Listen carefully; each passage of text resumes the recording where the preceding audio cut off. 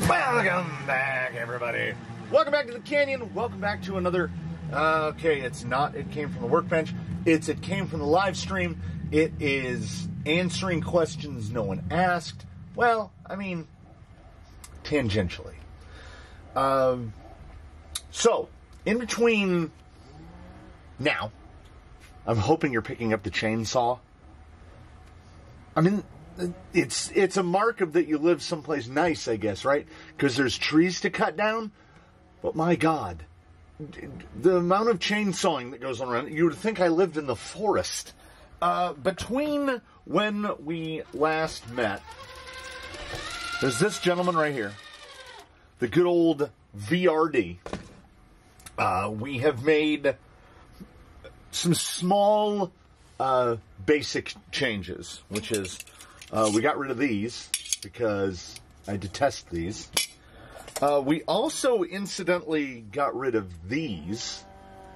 I mean, you know, there he sits, and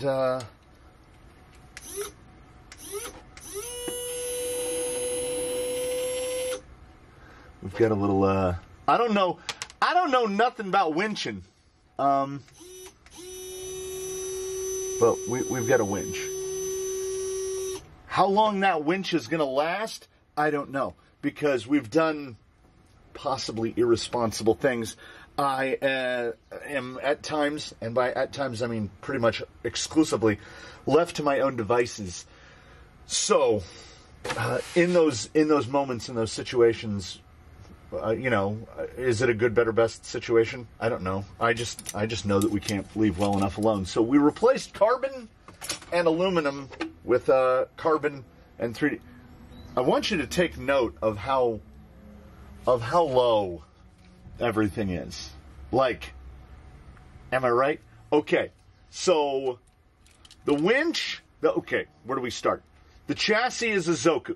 So this is no longer a VRD, it's a ZRD. It's the Zoku VRD. So the VRD changes the geometry a smidgen. I took a picture or a couple of pictures. It has also been on the scales. We'll get to that in a moment. The chassis kick goes from 5 degrees to 8 degrees. As soon as I set it up, I said, okay, the CG went down. Just from the feel of it. Did I do the full scaling in the stock VRD format and then converted? No. No, parts came in the mail. They were in the mailbox, and that was that. Fast forward to the next day. Hours and hours and hours were put in moving everything around, making all the little unnecessary adjustments, getting the shock angles set to where I think the shock angles should be set, modifying the DSM winch mount. I had to cut a little tab off here. It's supposed to be much further on the stock chassis. The winch mount attaches to these two holes. So the winch mount is much further back. It's way over here. It even says on the little card that comes with the winch mount. Focus. This kit is designed to work with the factory chassis rails. Don't tell me what to do. Also, because the body had been pre-mounted and pre-lowered on the existing posts, this is as high as they can go. It gets it to where the body is just at the top of the sliders. So, realistically, this body could go lower. But the body is already so low that I had to grab a piece of ultra-high molecular weight. The hole goes in up at the top over there, is drilled at the angle of that line and comes out down at the bottom. This is ultra-high molecular weight, so it's very, very slippery, similar to the material that's on the bottom of a snowboard. So I have it. Oh, and also, for those who don't know, so I use this for winching, and you notice it doesn't do anything. I have it set to pay out forward. This is pull back, but it is set up on a safety. If anybody is super curious as to how to set that up, I can do a quick tech tips video on how to set it up. But basically, if I want to pay out, and then if I switch to reverse, I'm using switch D. So you can't accidentally actuate the winch. It is set up on winch safety. It's a double fail safe on the winch. So you can leave it in the center pot, which does nothing, and then pay out, pull in. Anyway, I think that the clearance on the winch line is pretty good. Comes up out of the spool, goes through there. Is there still a risk of backlash? I think so, because this is a $20 winch, Endura winch from Amazon, which I, of course, opened up, cut apart, and hardwired I forgot to tape that down, and hardwired a Reedy SC480 onto that. The winch on it, if it's focused, says 4.8 to 6 volts. It is coming directly off that JST. So that little motor in there is getting 3S. It is getting around 12 volts, which is overvolted a lot. So if it dies, then we will just replace it with another servo where I will do the same operation. Pull all of the guts out, pull the potentiometer out, and we are just allowing the speed control to act as the winch controller. I mean, it's hardwired to the point where I just ran, it's just the 16 gauge wires soldered onto there. So a faster motor on a more powerful servo would probably be great. You could get the really going fast, but this is more proof of concept than anything else. So got the Zoku installed, got the links set up where I think should be correct, put them on the scales. I keep a picture on my phone so I know what to recite. Put them on the scales. 2,949 grams is what was given to me by the corner balancing scales. We're as per usual, to do full corner balancing, I use the kitchen scales because the scale pads on the scale system are this big, and the scale pads on the kitchen scales are this big. It's a lot easier to get things maneuvered around because we have to weigh him nose up and nose down. 2,949 grams, perfect 50-50 crossweight, 1 gram differential between right and left. 59.41 on the weight distribution, 844 on the front right, 882 on the front left.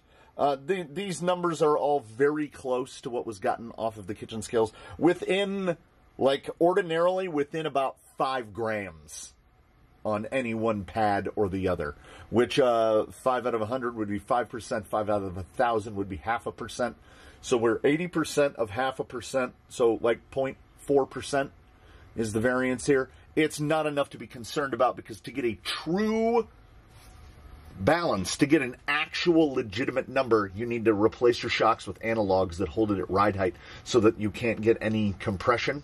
And you would have to replace your wheels with analogs as well to take any of that deflection away. So the numbers we get are something trending to the looks fun on paper sort of numbers, but it does give us an idea because we're constantly weighing using the same set of parameters. We can tell if something got better or worse. Now, I don't know if it got better or worse because I neglected to measure it before I disassembled the VRD and turned it into a ZRD. But what I can tell you is just by looking at the picture of the way the rails overlap each other, I don't like that. The weight went down. How far down?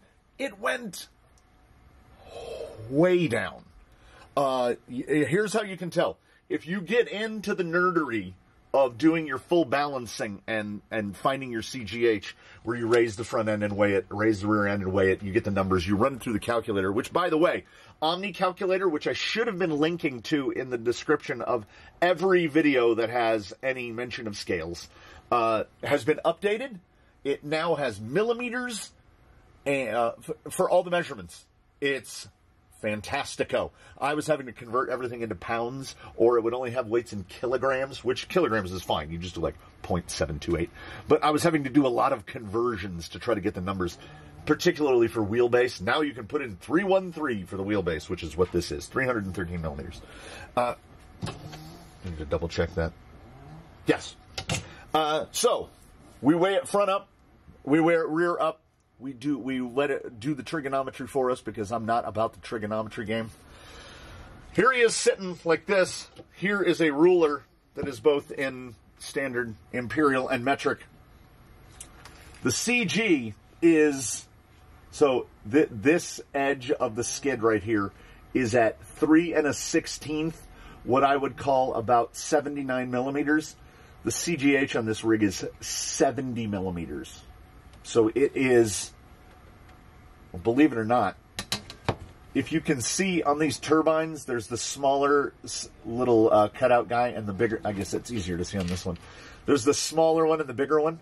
The CG runs right through there. So the CG is basically at the rails, which is trends to why I have long said, and by long I mean for at least a couple months now, I have said that the optimal motor configuration for a VFD, particularly in one of these, is a Fusion. Because I want you to think, between last time it was here being featured and now, which was not that long ago, we added the winch, which, I mean, I don't think there's a better way to do it than the DSM mount, other than fully bespoke, custom fabricating it yourself and getting it mounted all the way down onto the rail. Like, we could lower that 7 millimeters. I mean, we couldn't, not on a ZRD. The frame rail is in the way. I had to put a little notch right there in the frame rail to get it to clear. I mean, we gotta make things happen. It says designed for the factory chassis, and they would have no reason to lie to us, but we're gonna make it work. The one thing that I meant to do and didn't do is somewhere here on the bench, there's a 12-tooth pinion. It is running 1048. I think it's a little bit under-geared.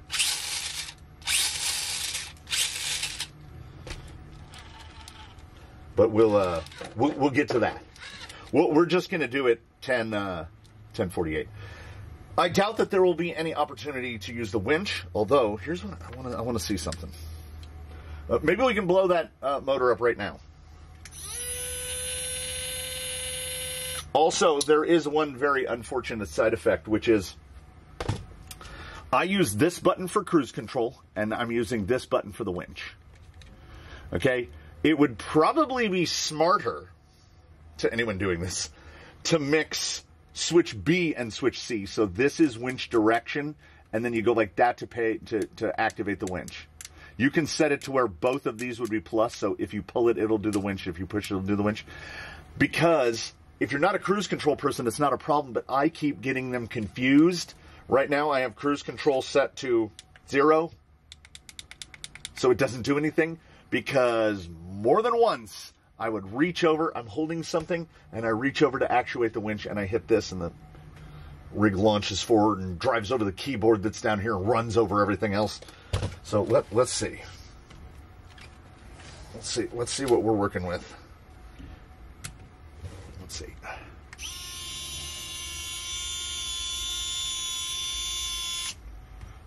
It appears to be strong enough.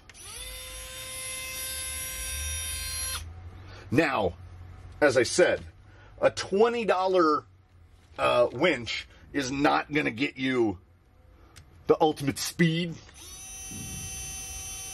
I would want something that's really cooking, but it is a $20 winch, and it comes with the spool and the line and all that stuff, and it comes with metal wire too. It came with a winch hook that I didn't use. I don't like these kind of winch hooks that have the little, that's really for looks. I don't think that this is supremely useful, but I don't know a lot about winching, so I don't know what people want when it comes to a winch. In my drawer, I would think that one of these, that would be the thing, right? In the comments, people that winch, what do you have on the end of there? How long will your 6-volt servo motor last on 3S Direct?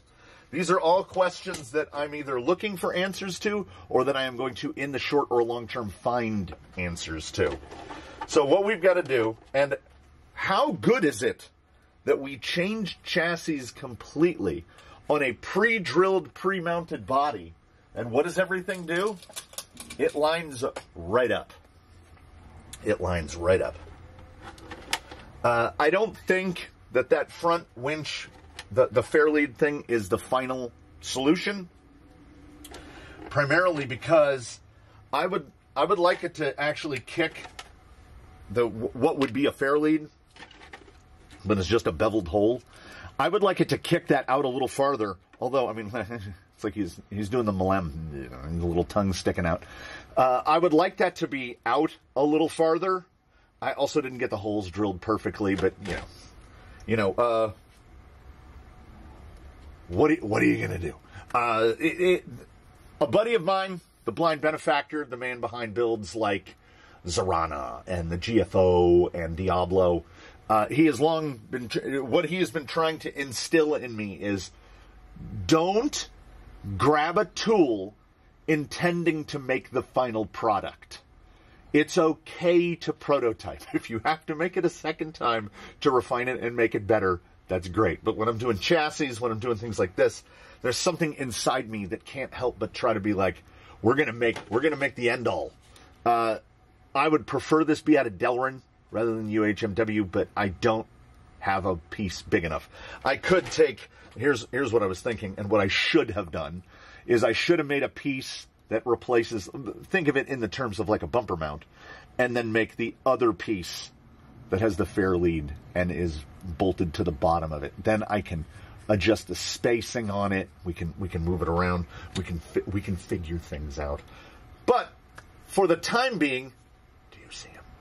This will work. And now we're going to see if this will work. The VRD was very capable. I call it the best RTR you can buy because you don't need to change anything.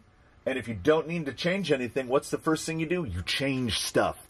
You change it. You turn it from a VRD into a ZRD because I honestly, I prefer this geometry, the way everything goes together. Flex goes up. Flex goes up on the stock shocks. We flex in a lot. CG goes down. I can just feel it when you pick it up. You can feel that it goes down. And handling will be the question because I chose shock and link positions almost at random.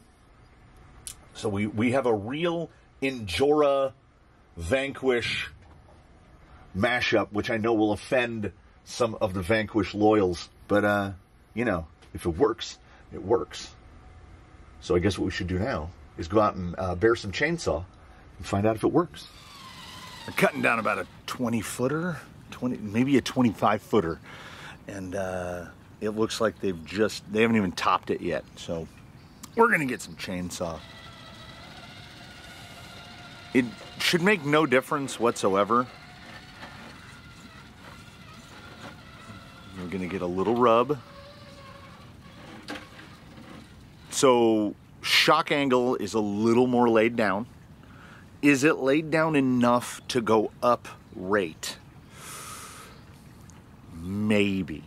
I think we need to go up one rate all the way around. It's running, I want to say, if memory serves, Element Greens, which is 0.7 in the front, and Deluxe Softs, which are 0.8 in the rear. So I'd probably just go to like 0.8 in the front and like either 10 Pro or around a pound. 1 pound, 1.1 in the rear. Although the ascending feels downright solid. This is point and shoot stuff. And that suspension is doing the work. And angry Lexan noises are effectively minimized. This is, oh, I see, okay. We're getting a little over collapse. Let's see if we can center it up for you.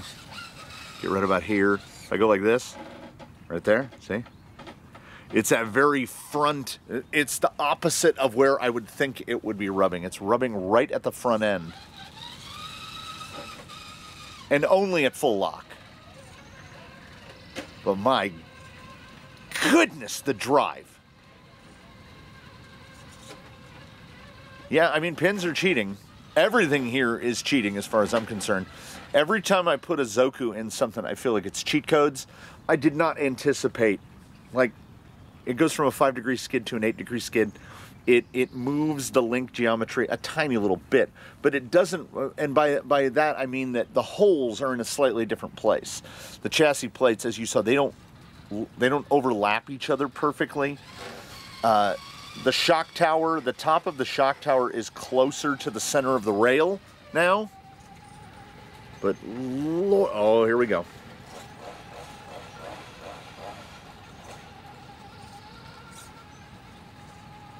It is a simply absurd amount of drive. And because, like, look how that body is slammed. I don't feel any negatives. So this may potentially be one of those good, better, best situations, like, why leave well enough alone? It keeps all four down even more easily than it did before. This thing already is making me feel like we're gonna have to forgo the usual spots and just go places. Oh my. Oh my.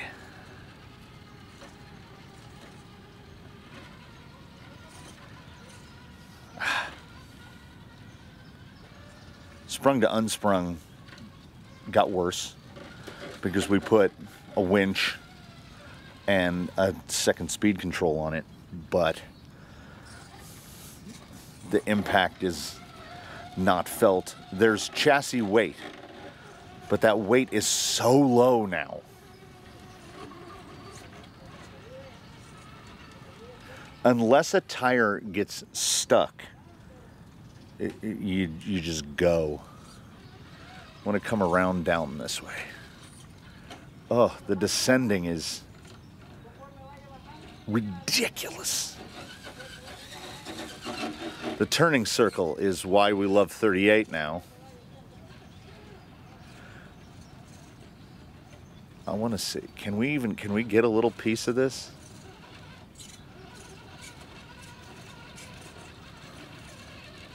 Trying to position it right there. The nose side lug is kind of biting us a little bit. This is way too... we don't try this, right? We don't come here because that right-hand side, there's not enough over there. Yeah, you can get a real dummy with this. You can get a real dummy. Someone on Instagram was doing their very best to convince me that the ZRD is a transformative experience compared to the typical VRD experience. And, I mean, he might be right. Like, this makes everything so far just seem more effortless. It is like, this is up, down, left, right, what is it, circle, square? We've put in a cheat code. Shouldn't be this different, but it really is. So we might as well go right at it. Oh, the overcast makes him look very vibrant blue.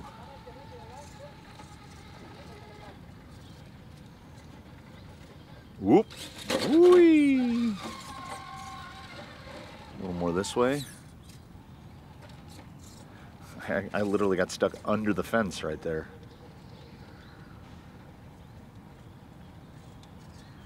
We've got all the grip that we could conceivably want. We've got an absurdly low center of gravity. It's a tough spot right here because it's like it's in between. So we're gonna try going over this slab here. And there's at no point does it feel like, oh, we're gonna get that poppy transfer where the weight swings to the back. Maybe the springs are absolutely fine. Oh, I do wish I had dig right here, even with the 38. I want to drop off right here. Here's what I'm waiting for. I'm waiting for the spot where it gets really loose on me. And it doesn't.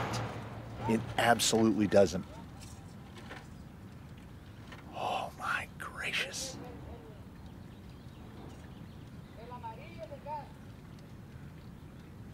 Even with that wheel up on high.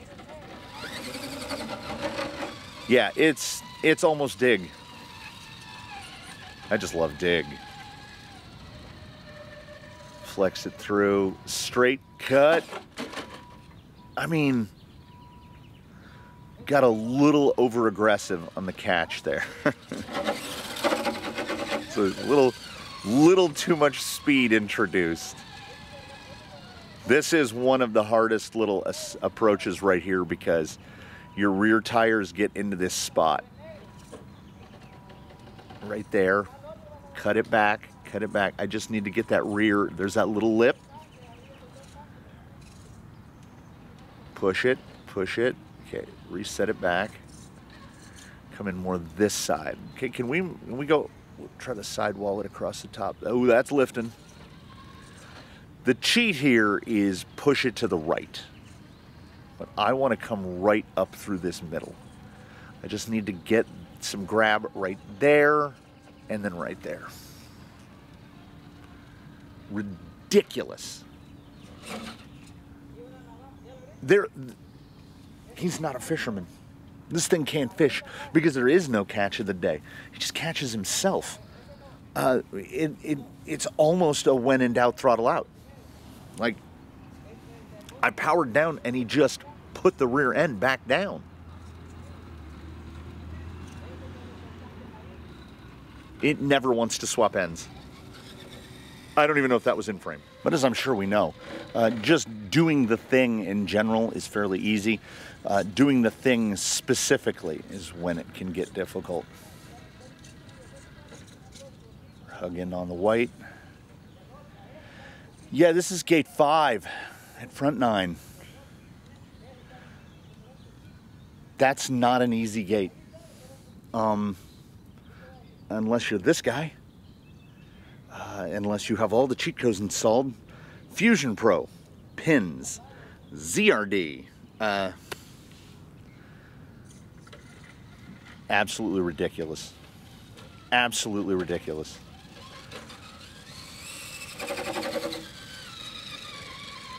How repeatable is that? Okay, got a little spicy. Got a little spicy. Yeah, I might know the entry. I built it. Over there. Ordinarily, we get more push. We get pushed to the left. We're getting a little bit of push right there. 38% coming back. I can play off of that top one a little bit. Come back. Try to cut it a little bit more left. Right there. I mean, what can you say? So let's go for that ultimate expression of hubris. We've got 6, 7, and 8 in frame. 8 is, well, I don't know, that's got to be close to 20 feet away. Right, everybody's got a different approach to 6. Every rig is a little different. I think we will have enough pin bite to not knock the yellow guy off. This is a don't let off the gas situation.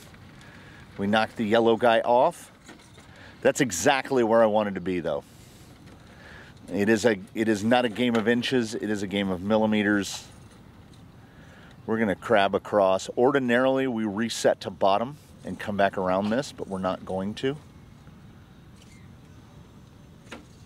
Just like, it's like driving glue. Should have rolled out right there. There we go. So we take the cheap and free reset to bottom. Oh, the drive. The drive. Oh.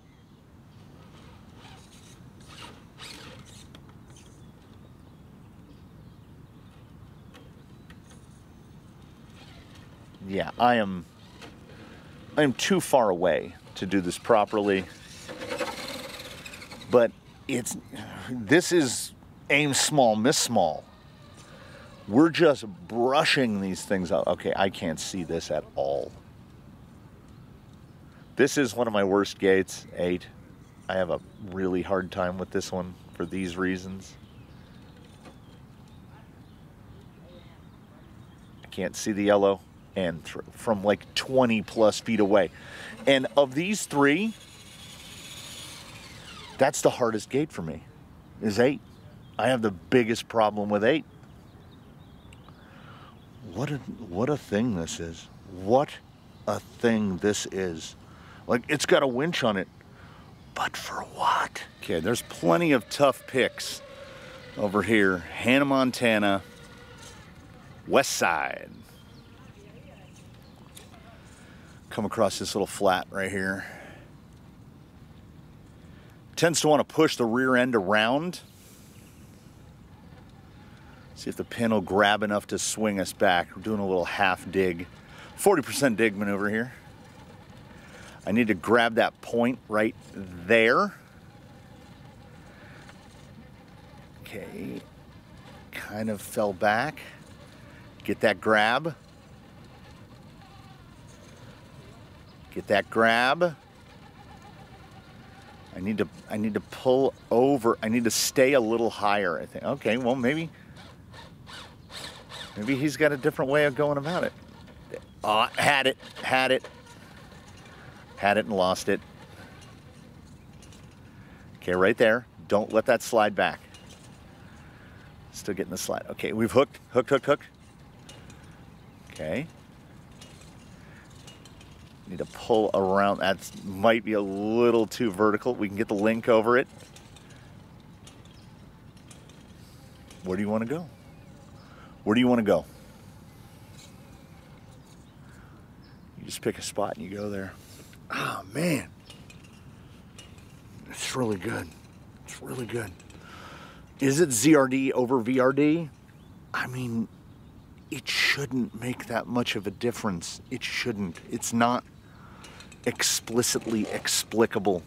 3 degrees of skid and a little bit of link position change. But moving that tower closer to the rail has to just drop the CG to a point where we're doing different stuff now. We're playing a different game. I'm not trying to oversell it, nor would I, you've got a VRD. The VRD Carbon, best RTR money can buy because it's a kit. So there's nothing you need to throw away. You don't need a ZRD in it. But man, it's really good. It's really good. It's really, really good. If you own a stance, it's imperative that you put a ZRD in it. This is just making something, I don't know where we landed. This is just making something that's already almost too good, too better. I can't claim any responsibility for that landing. He's got a really low CG. So we've got a line on this side that is easier. Get up, there's a little in between the wheelbase. We get over that. We can swing up right here. That's just driving down the parkway here. We've got a left-hand cut, which is unfriendly, really unfriendly. Trying to pick a spot right here that ordinarily we don't even try to pick a spot because it's not going to happen. We can get over that. We are going to lose all forward grip here, right there. Oh, is that the first time we've rolled this guy? It might be. That Krylon flat is tough.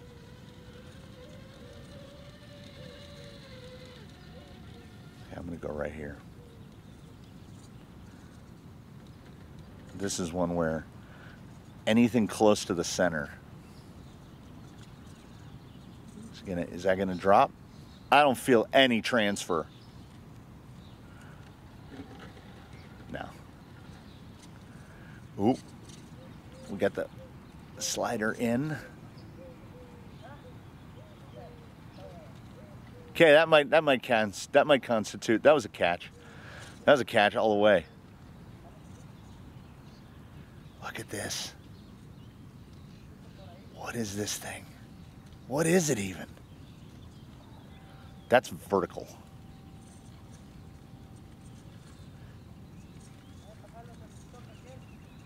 Just kind of scrabbling sideways.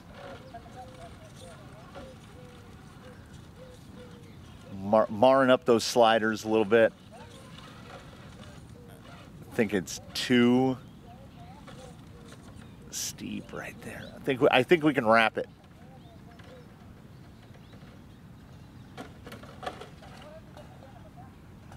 Into the bush. Black nightshade is where he's resting right now. It follows in the canyon theme of plants that are either invasive, obnoxious, lethal, or some combination of all of them. We've got datura, we've got tree tobacco, and now we've got black nightshade, which is not the same as deadly nightshade, but it does say that under no circumstances do you want to eat or ingest any part of that plant. So that's why it gets to stay, because it fulfills. I mean, the only thing I think we'd remove would be cactus, because then we're going to roll rigs into it and have cactus spines in all of our tires. So I could quite, this is just fun. It's like, if you do this, if you go ZRD, you're gonna ruin whatever you have. Like your crawling spot, you ruined it. You're gonna have to find, this is power creep. This ZRD is 100% power creep. You're just gonna be looking for harder things to do. You will search for hard lines. And if that's your goal, I gotta climb up there and get that. If that's what you're feeling like, then, I mean, it's not a no-brainer, it's not a no-doubter. It's just so much better than I would have thought it would be. Yeah. It's really good. Is this thing done? This thing is definitely close to done. We'll get him in some other, we'll get him in some head-to-heads and whatnot, but, I mean, other than that, I'm suitably impressed. I'm suitably impressed that all of you have decided to turn out yet again for another trip to the canyon. I thank you for being here. I hope to see you in the next one. In between now and then, I would at least hope that you would, one and all, try your very best to have a good one, everybody. We will see you next time here from the canyon. We cannot drive out of frame. He is wheels down.